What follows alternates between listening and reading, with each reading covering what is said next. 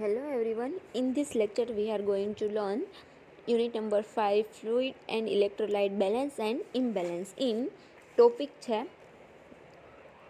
electrolyte balance, fluid and electrolyte balance. Body છે એ કઈ રીતે ફ્લુઇડ ઇલેક્ટ્રોલાઇટ્સ છે એ બેલેન્સ કરે છે આપણા બોડીની અંદર એ જોવાનું છે આ ટોપિકની અંદર. તો ફર્સ્ટ વન, સામાન્ય રીતે બોડીમાં ફ્લુઇડની જરૂરિયાત પાણી દ્વારા સંતોષાય છે. જ્યારે વોટર અને ઇલેક્ટ્રોલાઇટની શરૂઆતમાં જ જરૂરિયાત વર્તાય છે ત્યારે વ્યક્તિને તરસ લાગે છે અને આમ પાણી તેમજ તેમાં રહેલા ઇલેક્ટ્રોલાઇટ બોડી સેલ મેળવે છે.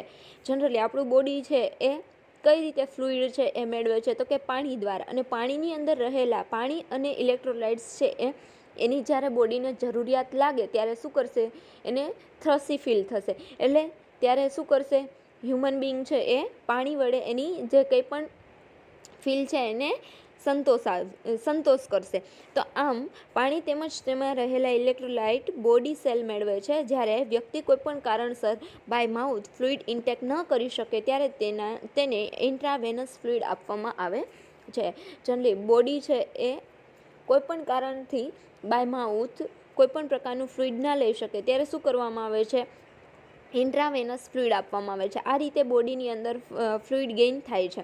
શરીરમાં પાણીનું યોગ્ય પ્રમાણ જાળવી રાખવાની શરીરની પોતાની રચનાને હોમોસ્ટેટિસ કહેવામાં આવે છે. શરીર છે એ પોતાની જાતે જ પોતાની અંદર રહેલું જે કંઈ પણ રચના છે એને જાળવી રાખે તેને શું કહેવામાં આવે છે, હોમોસ્ટેટિસ કહેવામાં આવે છે. એટલે કે ફ્લુઇડ મેન્ટેન કરી રાખે, ઇલેક્ટ્રોલાઇટ્સ બેલેન્સ કરી રાખે, એને શું કહેવામાં આવે છે, હોમોસ્ટેટિસ કહેવામાં આવે છે.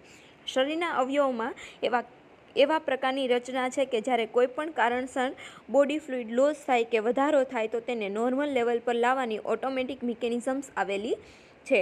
શરીરની અંદર શું આવેલું હોય છે તો કે એની આગળ એવી એબિલિટી રહેલી હોય છે કે બોડી ફ્લુઇડ લોસ થઈ જાય અથવા તો એમાં વધારો કે ઘટાડો થાય તો તેને ઓટોમેટિક એ મિકેનિઝમ એક્શન થ્રુ છે એ નોર્મલ લેવલમાં લાવી શકે છે. એ કન્ડિશનને શું કહેવામાં આવે છે, હોમોસ્ટેટિસ મિકેનિઝમ્સ કહેવામાં આવે છે. એની અંદર કયા કયા ઓર્ગન છે એ વર્ક કરે છે તો kidney, heart, lung, adrenal gland, પેરાથાઇરોઇડ gland, pituitary gland, આ બધા અવયવો છે એની અંદર વર્ક કરે છે. એ શું કરે છે, બોડીની અંદર રહેલું ફ્લુઇડ અને ઇલેક્ટ્રોલાઇટ્સ છે તેને બેલેન્સ કરે છે. મોટાભાગનું વોટર અને ફ્લુઇડ એલિમેન્ટરી ટ્રેક મારફતે લેવાય છે. થોડા પ્રમાણમાં મેટાબોલિઝમ્સ દ્વારા ઉત્પન્ન થાય છે. ડાયજેશન્સ બાદ ઉચ્છ્વાસ દ્વારા, મળ દ્વારા, પરસેવા વાટે અને યુરિન દ્વારા વોટર શરીરની બહાર આવે છે. વોટર દ્વારા નોર્મલ બોડી ટેમ્પરેચર મેન્ટેન થાય છે.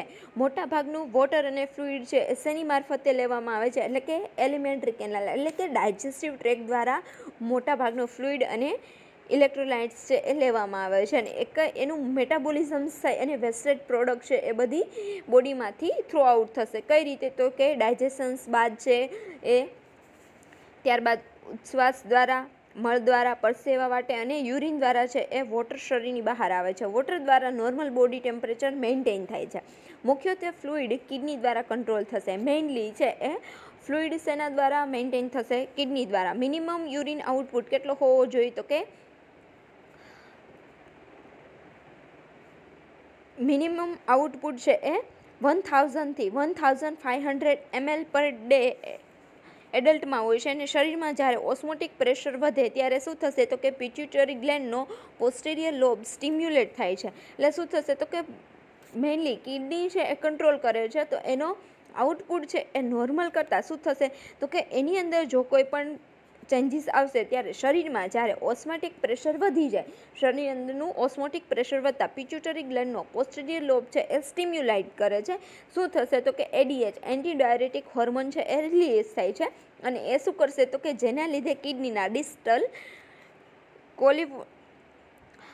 કોવોલેટેડ ટ્યુબના એટલે કે ડીસીટીની અંદર સેલમાં રીએબ્ઝોર્પ્શન્સ ઘટી જશે. એટલે કે રીએબ્ઝોર્પ્શન જે કંઈ પણ ફ્લુઇડની અંદરથી સેલ છે ઇલેક્ટ્રોલાઇટ્સ છે રીએબ્ઝોર્પ્શન્સ થતા હતા એ ઘટી જશે. એટલે શું થશે, એના લીધે ઓટોમેટિક ઓસ્મોટિક પ્રેશર છે એ કેવું થઈ જશે, ઘટી જશે. બિકોઝ કે એનું યુરિન આઉટપુટ છે એ કેવું થઈ જશે, વધી જશે. આમ વધારાનું ફ્લુઇડ શરીરની બહાર નીકળે છે, જેથી શરીરમાં ફ્લુઇડનું બેલેન્સ જળવાઈ રહે છે. Positive and negative feedback mechanisms દ્વારા શરીરમાં સોડિયમ અને પોટેશિયમનું બેલેન્સ જળવાઈ રહે છે. એડ્રીનાલિન ગ્લેન્ડ દ્વારા આલ્ડોસ્ટેરોન નામનો હોર્મોન સિક્રિટ થાય છે. આ રીતે જ આ બોડીની અંદર સોડિયમ અને પોટેશિયમનું બેલેન્સ જળવાઈ રહે છે અને એડ્રીનલ ગ્લેન્ડ દ્વારા શું થશે, આલ્ડોસ્ટેરોન નામનો હોર્મોન સિક્રિટ થાય છે. જ્યારે સોડિયમનું લેવલ ઓછું થાય છે ત્યારે શું કરશે, સિમ્પેથિક સ્ટિમ્યુલેશન્સ દ્વારા કિડનીના નેફ્રોનને સ્ટિમ્યુલેટ કરે છે અને એન્ઝાઇમ રેનિન ઉત્પન્ન થાય છે અને રેનિન પ્લાઝમામાં પ્રોટીનને એન્જિયોટેન્સિન નોઝમાં કન્વર્ટ કરે છે, જેનું લીવર દ્વારા એન્જિયોટેન્સિનમાં રૂપાંતર થાય છે. એન્જિયોટેન્સિન કન્વર્ટેડ એન્ઝાઇમ્સ બ્લડ વેસલને કોન્સ્ટ્રિક્ટ કરે છે અને બ્લડ પ્રેશર વધે છે. શું થશે તો કે સોડિયમનું લેવલ જ્યારે ઓછું થઈ જાય બોડીની અંદર ત્યારે એ કિડનીના નેફ્રોનને સ્ટિમ્યુલેટ કરે છે. કોણ કરે છે સ્ટિમ્યુલેટ? ત્યારે એડ્રીનાલિન ગ્લેન્ડનો આલ્ડોસ્ટેરોન નામનો હોર્મોન સિક્રિટ થાય છે. કિડનીના નેફ્રોન સ્ટિમ્યુલેટ થાય છે, એમાં રહેલો રેનિન છે એ ઉત્પન્ન થશે. રેનિન છે એ પ્લાઝમા પ્રોટીનને એન્જિયોટેન્સિનમાં કન્વર્ટ કરે છે. એન્જિયોટેન્સિનમાં કન્વર્ટ થઈ જાય એટલે કે એન્જિયોટેન્સિન કન્વર્ટિંગ એન્ઝાઇમ બને છે અને જે બ્લડ વેસલ્સ છે એને કન્સ્ટ્રિક્ટ કરે છે. ક્યાં જઈને કરશે? એ લીવરમાં જઈને કરશે. એના લીધે શું થશે, બ્લડ પ્રેશર છે એ વધે છે. રેનિન અને બ્લડમાં રહેલું પોટેશિયમ અને એડ્રીનાલિન ગ્લેન્ડને સ્ટિમ્યુલેટ કરે છે અને તે આલ્ડોસ્ટેરોન હોર્મોન સિક્રિટ કરે છે, જેથી વોટર અને સોડિયમનું રીએબ્ઝોર્પ્શન થાય છે. આગળ આપણે કીધું એમ કે સોડિયમનું લેવલ ઓછું થઈ જાય ત્યારે રેનિન છે એ લીવરની અંદર જે એન્જિયોટેન્સિન કન્વર્ટિંગ એન્ઝાઇમ બનાવે છે, સોડિયમ, જેના દ્વારા વોટર અને સોડિયમનું રીએબ્ઝોર્પ્શન થાય છે. સોડિયમનું લેવલ વધતા પોટેશિયમનું લેવલ કેવું થઈ જશે, ઓટોમેટિક ઘટી જશે અને પોટેશિયમ એક્સક્રીટ થાય છે.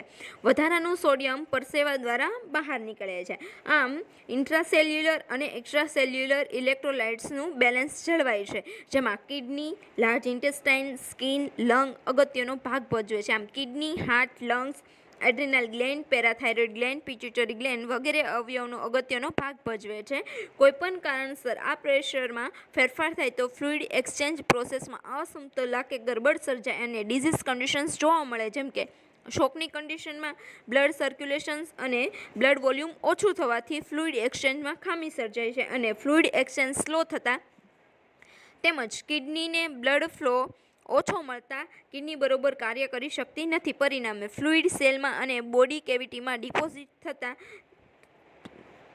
થવાના લીધે બોડી પર સ્વેલિંગ જોવા મળે છે. શું થશે તો કે ફ્લુઇડ એક્સચેન્જ આખી જે પ્રોસેસ છે એ કમ્પ્લીટ ના થાય અથવા તો એની અંદર કોઈ પણ ડિઝીઝ થાય અથવા તો એની અંદર કોઈ પણ ખામી જોવા મળે ત્યારે શું થશે તો કે શોક છે એવી કન્ડિશન જોવા મળે અથવા તો સર્ક્યુલેટરી અને બ્લડ વોલ્યુમ છે એ કેવું થઈ જશે, એક્સચેન્જ થઈ જશે, ઓછું થઈ જશે, એની અંદર ચેન્જ જોવા મળે છે, જેના લીધે શું થશે, કમ્પ્લીટ કિડની છે એ વર્ક કરશે, એની ઓર્ગન કમ્પ્લીટ વર્ક નહીં કરે, એના લીધે ફ્લુઇડ છે સેલની અંદર ડિપોઝિટ થશે.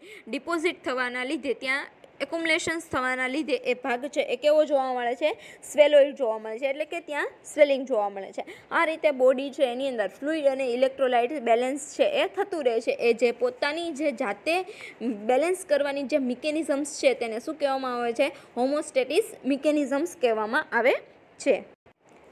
નેક્સ્ટ વન આવે છે ફ્લુઇડ ઇલેક્ટ્રોલાઇટ બેલેન્સ. એની અંદર ઇલેક્ટ્રોલાઇટ્સ છે એ ઇમ્બેલેન્સ થતાં એની અંદર કઈ કન્ડિશન જોવા મળે છે. ફર્સ્ટ વન જોઈશું આપણે હાઇપોવોલેમિયા. તો બ્લડમાં અને ફ્લુઇડ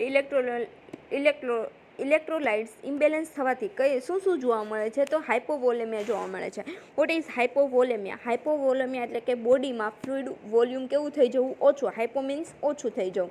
શેના લીધે જોવા મળે છે તો કે ડાયરિયલ કન્ડિશનના કારણે, એક્સેસિવ સ્વેટિંગના કારણે, લેક ઓફ ફ્લુઇડ ઇન્ટેકના કારણે, અનકન્ટ્રોલ ડાયાબિટીસના કારણે, વોમિટિંગના કારણે, બર્ન્સના કારણે એન્ડ જીઆઈ સક્શનિંગ, જીઆઈ ટ્રેકની અંદર એક્સેસિવ ફ્લુઇડ છે એને સક્શન કરવામાં આવે તો એના લીધે ફીવર છે, એના લીધે એક્સેસિવ બ્લડ લોસ થવાના કારણે બોડીની અંદર ફ્લુઇડ વોલ્યુમ છે એ ઓછું થઈ જાય છે, ડાયાબિટીસ ઇન્સિપિડન્સના કારણે. તો આટલી કન્ડિશન્સ છે આ કોઝિસના કારણે હાઇપોવોલેમિયા જોવા મળે છે.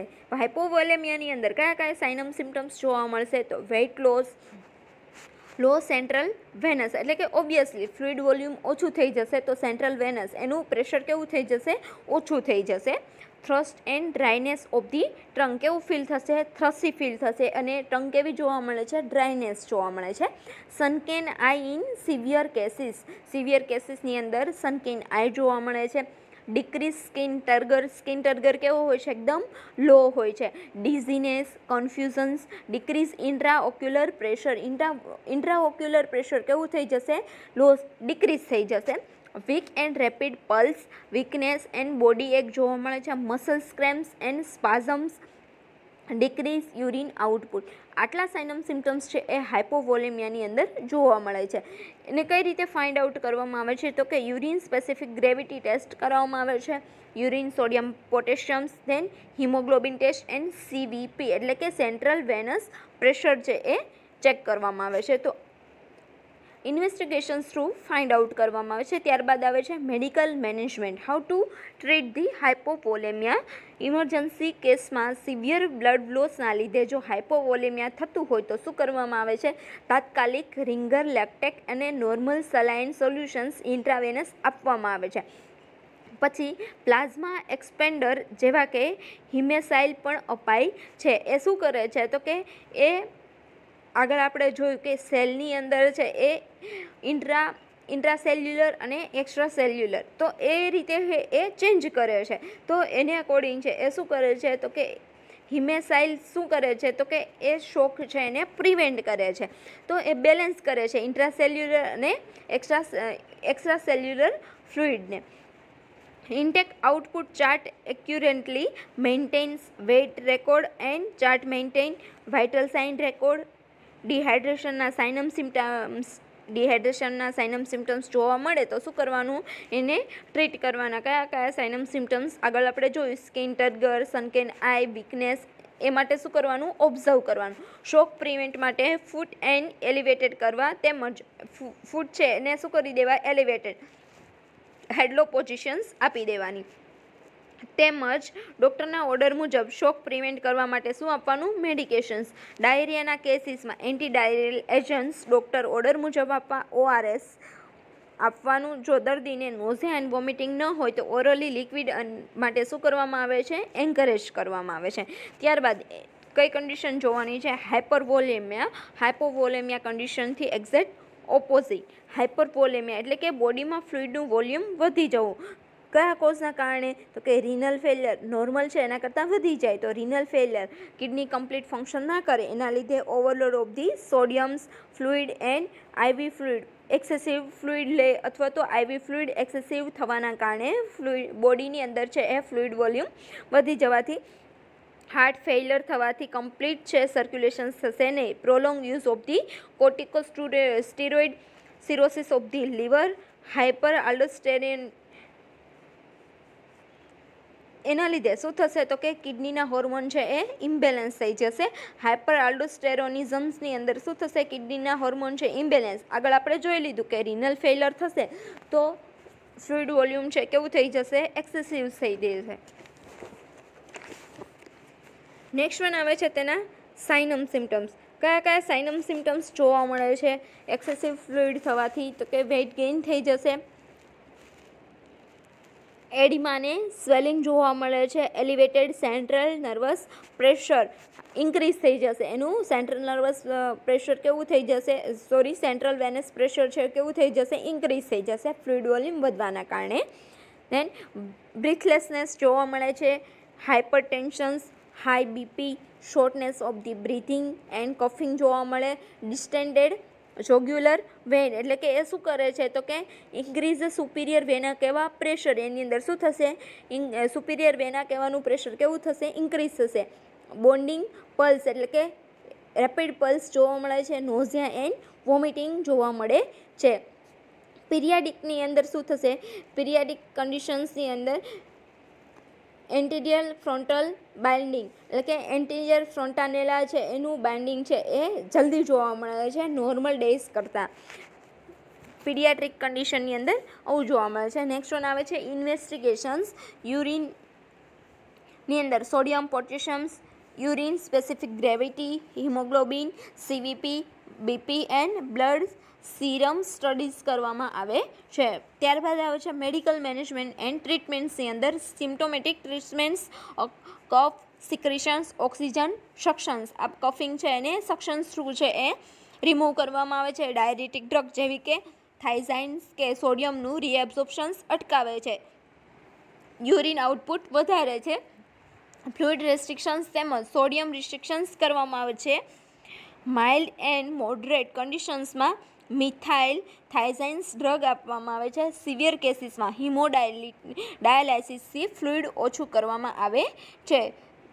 આવું જનરલી છે એ શેની અંદર કિડની ફેલ થઈ છે, રિનલ ફેલર જોયું તો એની અંદર, અથવા તો કિડનીની અંદર કોઈ પણ પ્રકારનું ઇન્ફેક્શન છે, કમ્પ્લીટ વર્ક ના કરે તો હિમોડાયાલિસિસ થ્રુ છે એ ફ્લુઇડને ફિલ્ટર એટલે કે ઓછું કરવામાં આવે છે. ડાયટની અંદર શું અલાઉડ કરવામાં આવે છે અને શું રિસ્ટ્રિક્ટ કરવામાં આવે છે, તો સોડિયમ રિસ્ટ્રિક્ટ ડાયટ આપવામાં આવે છે.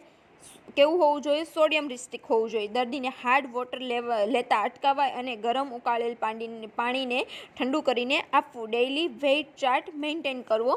રેગ્યુલર વાઇટલ સાઇન્સ લેવા તેમજ accurate intake output chart maintain કરવો. દર્દીને એડિમા માટે ઓબ્ઝર્વ કરવું. ઘણી વખત દર્દીને પરસેવો વધારે થાય તેવા પ્રયત્ન કરવામાં આવે છે કે પરસેવા થ્રુ એટલે કે સ્વેટિંગ થ્રુ છે એને પરસ્પિરેશન થ્રુ છે એ ફ્લુઇડ વોલ્યુમ ઓછું કરી શકાય. નેક્સ્ટ કન્ડિશન આવે છે હાઇપોનાઇટ્રેમિયા. હાઇપોનાઇટ્રેમિયા મીન્સ શું થશે? હાઇપો મીન્સ ઓછું એટલે કે બ્લડ સીરમમાં સોડિયમનું લેવલ ઘટી જાય તેને શું કહેવામાં આવે છે? હાઇપોનાઇટ્રેમિયા. હાઇપોનાઇટ્રેમિયાના કોઝિસ તો કે ડાયેરિયાના લીધે, લો સોલ્ટ ડાયટના કારણે, હાઇપરગ્લાયસેમિયા કન્ડિશન્સ હોય તો એના કોમ્પ્લિકેશન્સ રૂપે શું જોવા મળશે? હાઇપોનાઇટ્રેમિયા, બર્ન્સની અંદર, વોમિટિંગ, રિનલ ડિઝીઝની અંદર, હાર્ટ ફેઇલરની અંદર, ફાઇબ્રોસાઇટિક ડિઝીઝ એટલે કે ડ્યુરિંગ મેન્સ્ટ્રુએશન્સ બ્રેસ્ટના ટિશ્યુ છે એ કેવા થઈ જશે, એને અફેક્ટ કરે છે. તો એ કન્ડિશનમાં પેઇનફુલ કન્ડિશનની અંદર છે શું જોવા મળે છે? હાઇપોનાઇટ્રેમિયા જોવા મળે છે. એક્સેસિવ સ્વેટિંગ, હાઇપોટોનિક ટ્યુબ ફીડિંગ એટલે કે રાઇલ્સ ટ્યુબ ફીડિંગ આપવાનું હોય ત્યારે કમ્પ્લીટ એને ફીડિંગ મળે નહીં. હાઇપોટોનિક ટ્યુબ ફીડિંગ દ્વારા એટલે કે loss of anti diabetic hormone ADH, excessive Ivy fluid without sodium. આટલા કોઝિસના કારણે શું જોવા મળે છે? હાઇપોનાઇટ્રેમિયા કન્ડિશન્સ જોવા મળે છે. નેક્સ્ટ વન આવે છે સાઇનમ symptoms. એનોરેક્સિયા, headache, muscles cramps, ટ્રેકીકાર્ડિયા conditions જોવા મળે છે. Weakness, નોઝિયા, lethargy, muscular weakness, low blood pressure, ડિલિરિયમ. ડિલિરિયમ શું છે? એક one type of the nervous systems related disease abnormality છે. Vomiting, confusions, dry skin, ઓલિગુરિયા, output urine output કેવું થઈ જશે? ઓછું થઈ જશે. ફ્લશેડ સ્કિન એટલે કે સ્કિન કેવી જોવા મળે છે? વાર્મથ અને રેપિડ રેડિશ જોવા મળે છે. વન ટાઈપ ઓફ ધી બ્લશની અંદર કેવી સ્કિન દેખાય એવી. ફ્લશીડ સ્કિન. ઇન્વેસ્ટિગેશન્સની અંદર કઈ રીતે ફાઇન્ડ આઉટ કરીશું તો કે સીરમ યુરિન સોડિયમ ટેસ્ટ કરવાનો, urine specific gravity test.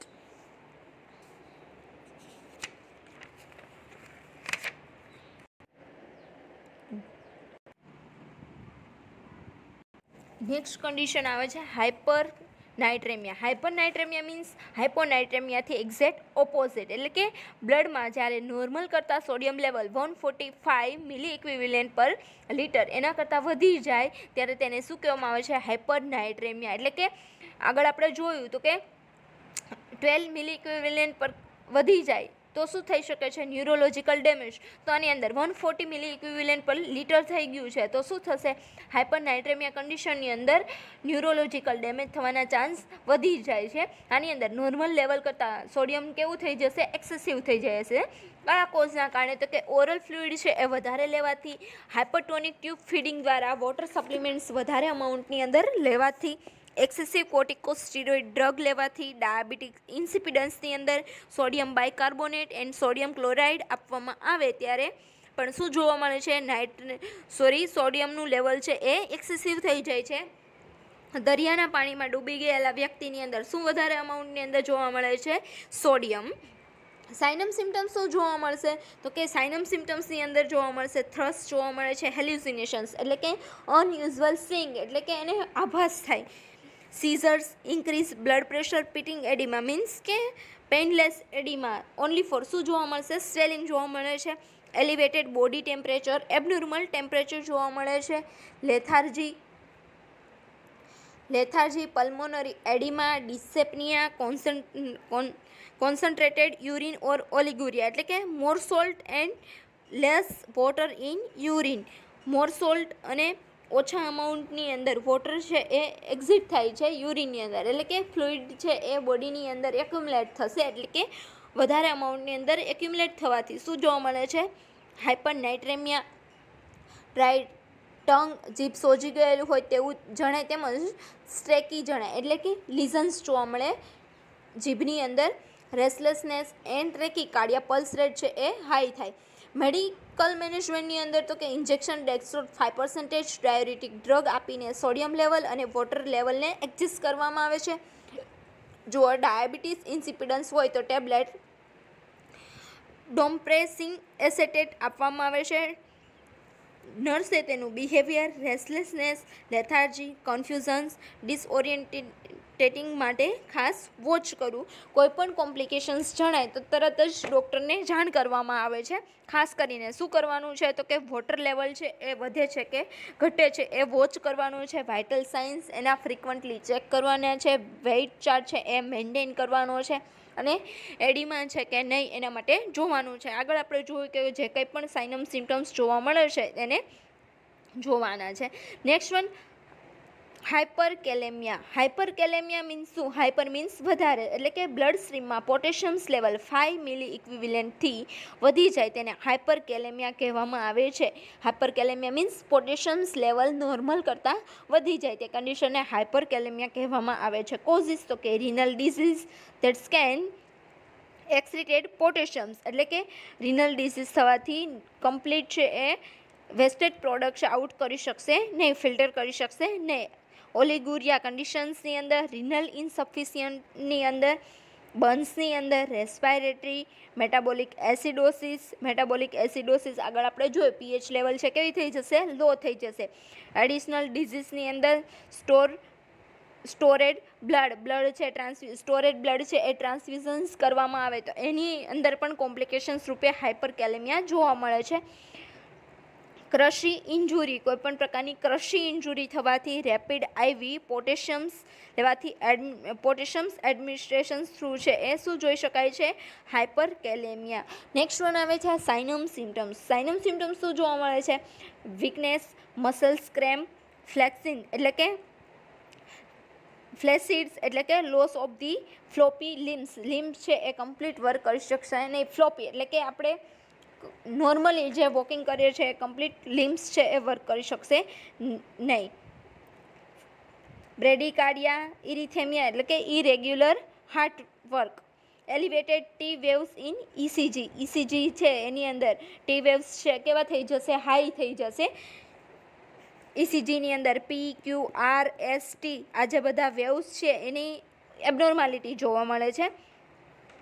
Hyper રેફ્લેક્સિયા પ્રોસેન્ડિંગ to the પેરાલાઇસિસ એટલે કે એની અંદર શું થશે તો કે ઇન્ટરપ્રિટેશન્સ ઓફ ધી કોર્ટિકોસ્પાઇનલ્સ એન્ડ ડિસેન્ડિંગ પેરાથાઇઝ.